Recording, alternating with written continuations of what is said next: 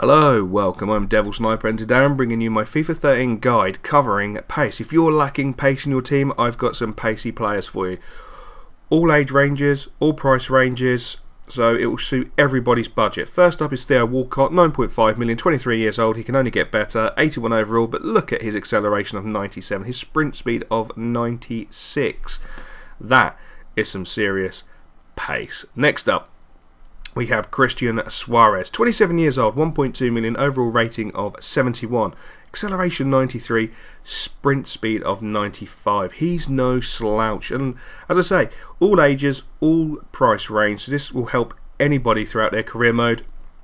This guy's a mid-range. Look at this, Jonathan, plays for Parma, 5.5 million, 24 years old, so he can always improve, 77 overall, 97 sprint speed, 95 acceleration. Oh my god, that boy is quick.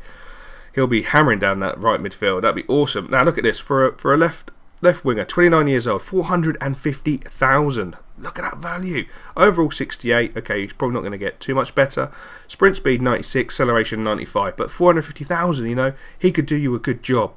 May not be the greatest finisher in the world, old Dominic, but by God, he can run. Look at that acceleration, 92, sprint speed 95, 375,000. He's age 27. Don't expect him to get any better, but he will do a good job for you. You know, the ball over the top, he will be on it like a whippet. So I hope that helps you guys, and I'll catch you later.